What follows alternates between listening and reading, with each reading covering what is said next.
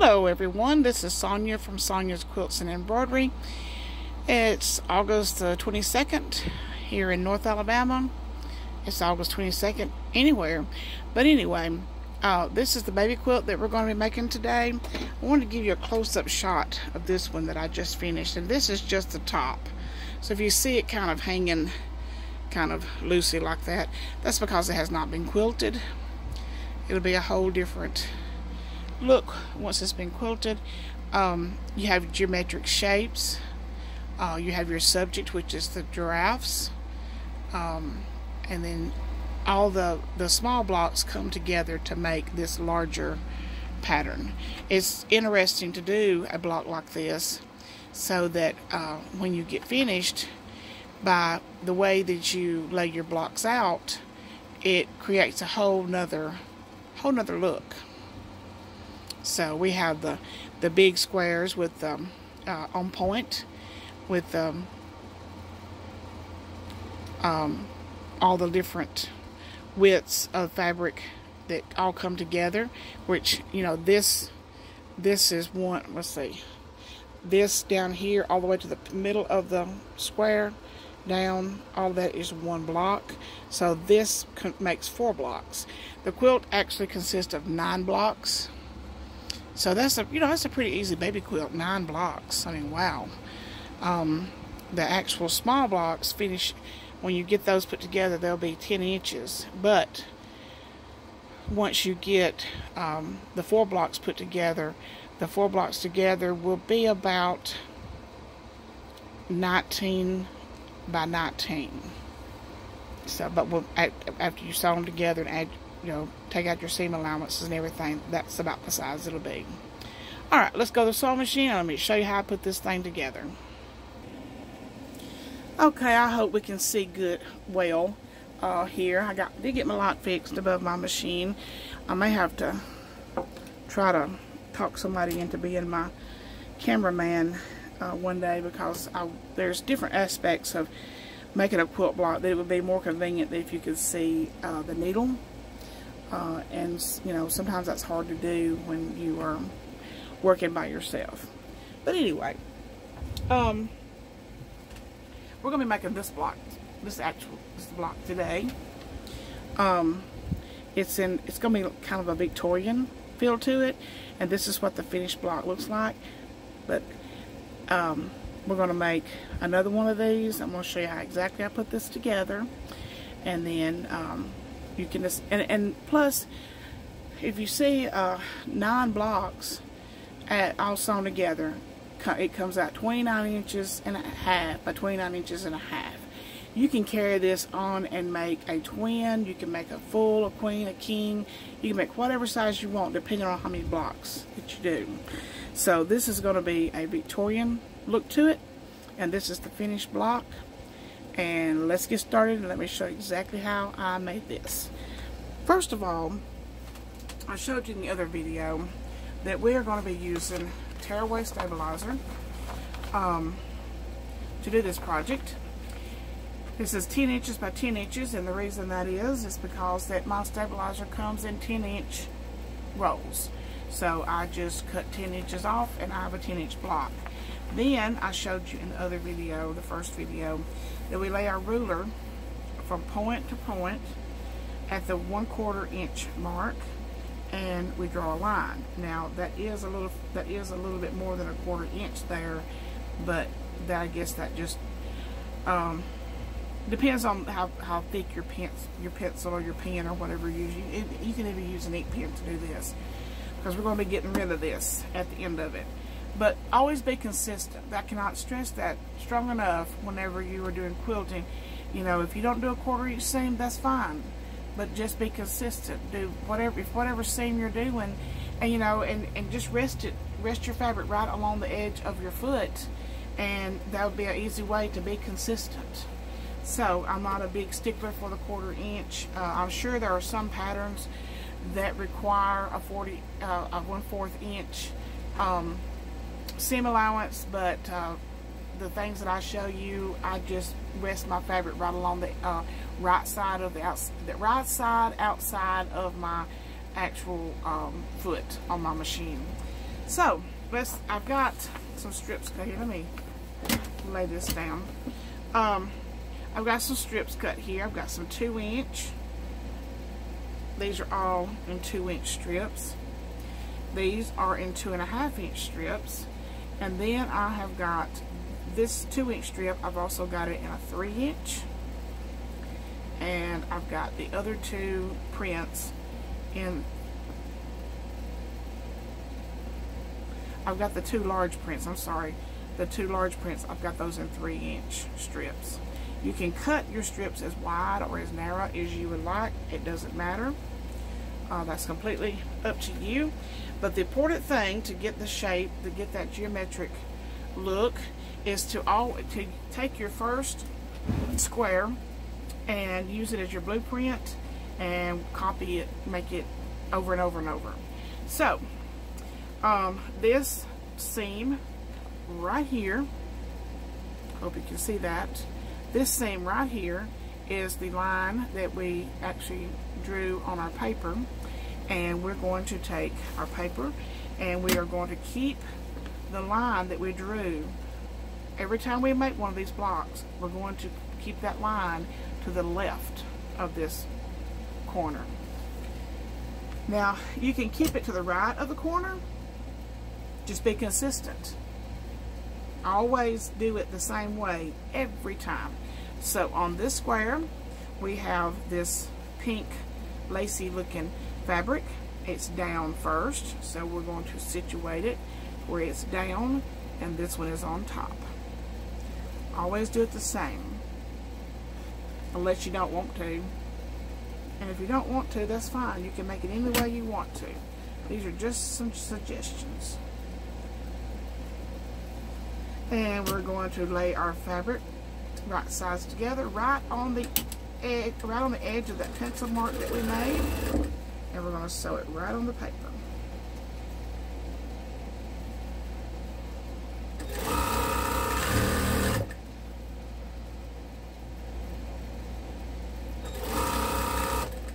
And I told you in the first video that you need to have an ironing surface convenient to your machine, because if you don't, you're going to be doing a lot of getting up and down, and it gets tiring after a while.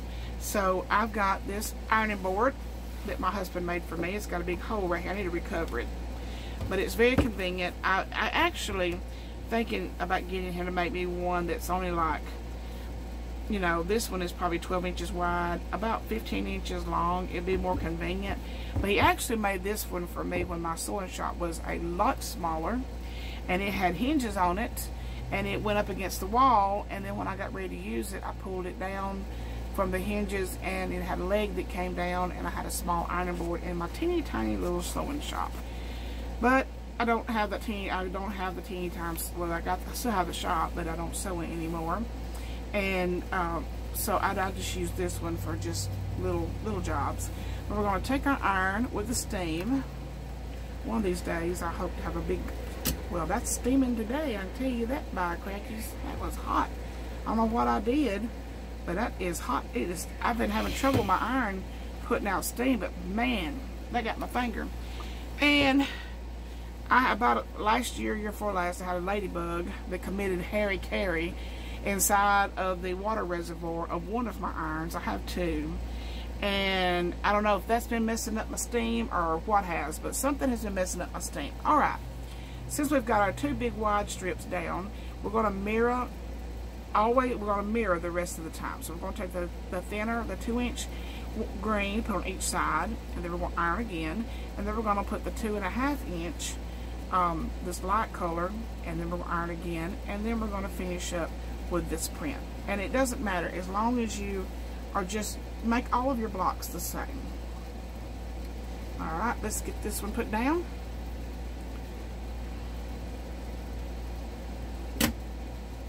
This quilt, I spend a lot of time out here by myself, and I get a lot of thinking done. And I was thinking the other day, this particular quilt actually makes me think of both of my grandmothers. and two totally different ways. My grandmother, that my daddy's mother, my grandmother, she was very entrepreneurial. She made things over the years. She was widowed in 1955. My grandfather took his own life in 1955. And she never remarried, and she was the most thrifty person I ever knew. And she came up with this idea. I don't know how she came up with it. I wish I had knew the whole story, but I do know the end results. But back in the late 60s and early 70s, she found a local place that made, I don't know if they made jackets, coats, I don't know. But they were, I don't know what they made. I have no idea. I think, I don't know. I'm afraid to say. Alright, we have our two green ones on each side of here. And now we are going to put our little light color one here on each side. But she found a local place that she could go to and buy these small rimlets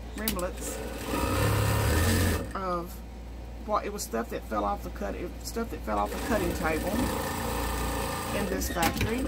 And she would go there, and I don't know if she bought it by the pound or if they gave it to her. I don't know. I don't know how she bought it. She may have bought it by the pound. She could have bought it by the bag. I don't know. But it was all different colors of naugahyde, which is another word for vinyl. And it's not the vinyl, not the kind of vinyl we use today. This had like a weave or some like a fabric backing on it. And she brought it home, and she would cut it into small strips of probably about 2 to 3 inches wide, something like that. And she may have varied that, I don't know. But she came and she would bring it home, and my aunt worked a job, and so she would help her. They would sit down and cut. They had these huge scissors, I mean these industrial scissors, and they would cut their strips out, and they would make these side panels just like this on the diagonal. They would be, well, this is the block sitting, and they'd be like this, and they'd make these panels. I don't know, there's probably, they had different sizes that they made, but the panels are probably somewhere like maybe 6 by 8, something like that, inch. And they would sew their strips together in different colors. They might do red, white, and blue. They might do black and brown. They might do white and beige, or just all these different color combinations. Now we're going to go back to our this print right here. And my aunt would make these panels, and she'd made a whole bunch of them at night. And they had these industrial sewing machines that would sew that vinyl. And my aunt would make the panels, and she'd bring them to my grandmother, and my grandmother would make the purses. She made purses, and they had a nice heavy metal zipper. There were no compartments inside of there. They were just a wide open space, and you could put just about anything in there. And this was long, long, long before social media or the internet. And they sold those purses strictly by word of mouth. And she told me one time she thought that she had sent those purses to all 50 states. And so this design right here reminds me of the side panels of those purses. There were not any prints, they were all solids. And then she would take the matching vinyl, and she would cut the tops and the sides, and set those panels together into making a nice purse. And I wished I had one so much. I wished I had the one she made me. But we came home one night, and there was we had one of those chains on the door that you could open the door and go open it like 6 inches and reach in there with your key and put it up in the bottom of and then turn it and unlock the chain. And we came home one night, probably from church, and there was 3 identical purses hanging on the inside of that doorknob, a small, medium, and large child size. Each one of them had $1 in it, and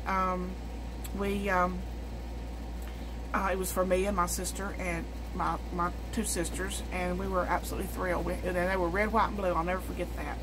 All right, the next step that we would do when our block is done, and it is, boy, is it sloppy looking. Look at the back of it, how sloppy it is.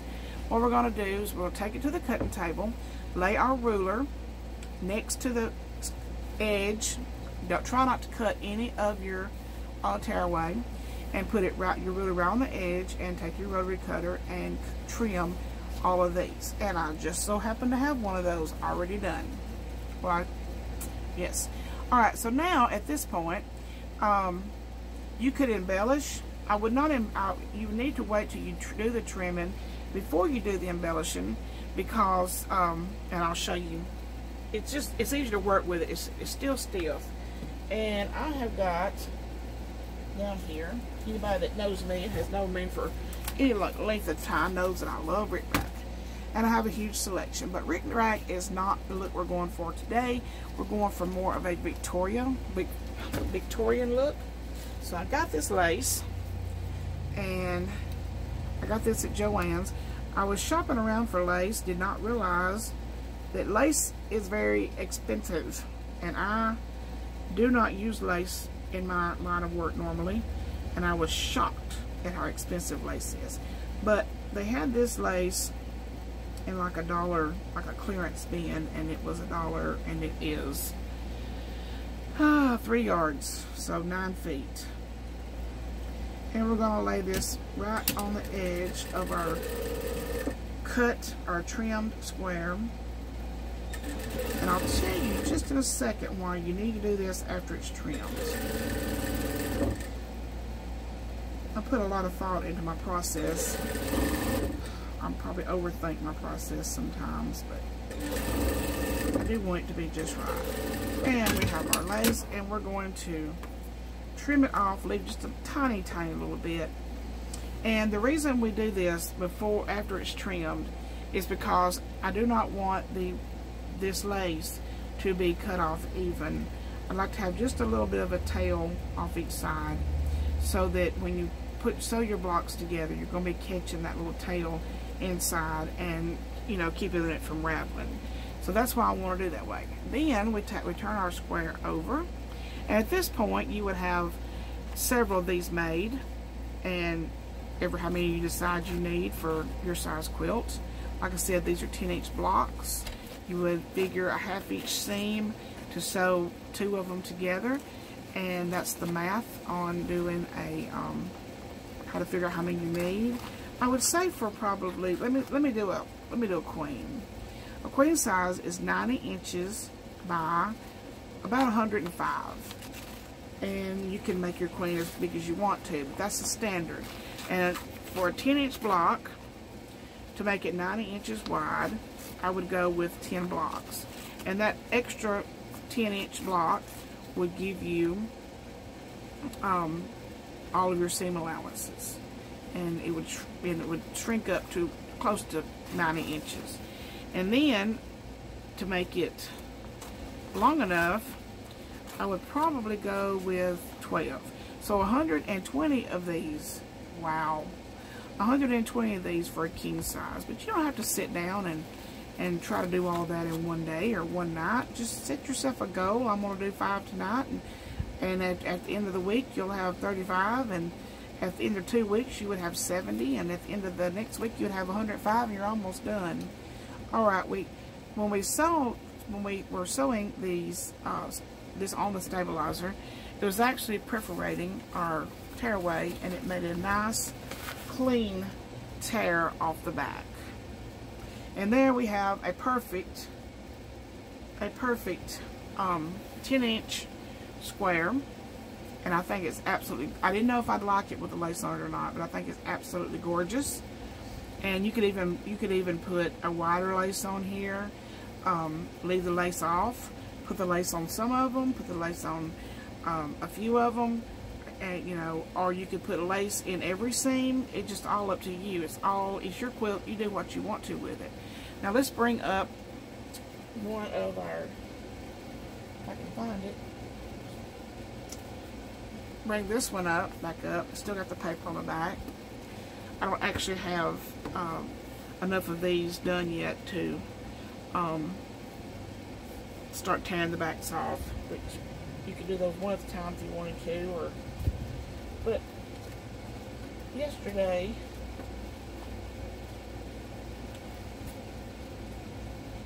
I had, here it is, This large spool of royal blue, and I can't find the end of it. Maybe that's it. Oh my, I'm making a mess. But anyway, and you could put you some blue rickrack on this little sucker and put it right down here away from the, I think it looks better down here than it would look next to the blue. I think it looks better away from the blue, and you could put yellow on here or green or whichever color you like to do. The possibilities are endless. And tonight, maybe before I quit for the day, I've got a great idea, and I want to try it out for a Christmas stocking. And I may do that after fiddling with these squares for a little while. I have come up with a great idea. I've done that a million times in my life, come up with wonderful ideas that didn't work out, but I know this one will.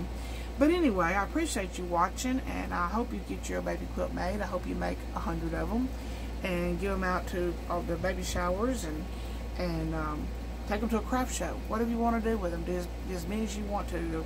The possibilities are endless.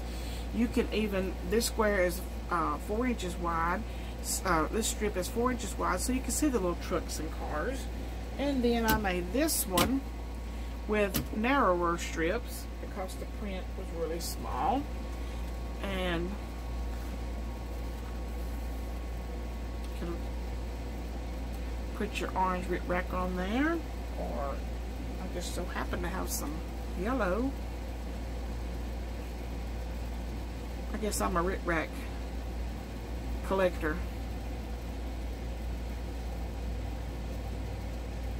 Put the yellow on there. Whatever you want to do. It's completely up to you. I would love for you to post some pictures on my Facebook page, Sonyas Quilts and Embroidery, to show me what you have gotten done. It makes me happy to see other people learn from what I show you and that is one thing I really enjoy doing. I do a teaching. I do not make a dime off of YouTube. I don't even put commercials on my videos because that's not important to me. The important thing to me is to teach someone something that I love to do, and making quilts is something that I truly love to do. It's a passion, and it's I guess an addiction. But anyway, if you like this video, hit that subscribe button, give me a thumbs up, leave a comment below about your favorite grandma story. I've got many of them. Oh, I told you this quilt reminded me of both of my grandmothers. Once upon a time, my big mama, and I've mentioned this before, she made lingerie. She did lingerie type sewing. She made panties, and she made slips and gowns and stuff like that. Well, one time, my mother didn't start driving until I was like 8 years old when she started driving. So my grandmother, my big mama, lived between our house and my daddy's job. So some evenings he would work 4 to 12, and he would take us over there, and he would drop us off at her house, and then he'd come back and pick us up. It was all conked out, so it was a job, but he loaded us up, took us home, unloaded us, and put us to bed. But one night we went over there, and somebody had given Big Mama a gigantic box of lace, and it was a big ball of mess. It was tangled up. It was a mess.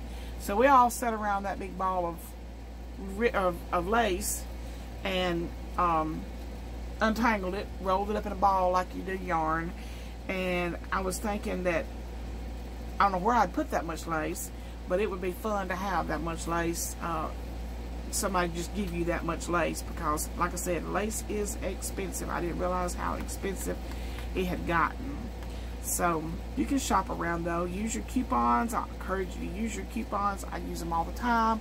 I watch sales. If it's something that I know that I regularly use and it's on sale, I may not need it, but I go ahead and get it so that I'll have it when I need it at a better price. So I hope you enjoyed this, and like I said, give me your favorite grandma or big mama or granny story down in the comments. I would love to read those. I'll read every one of them. And just let me know all about your grandma. I love grandmas. Love old people too. But anyway, thank you so much, and have a great day, and happy quilting.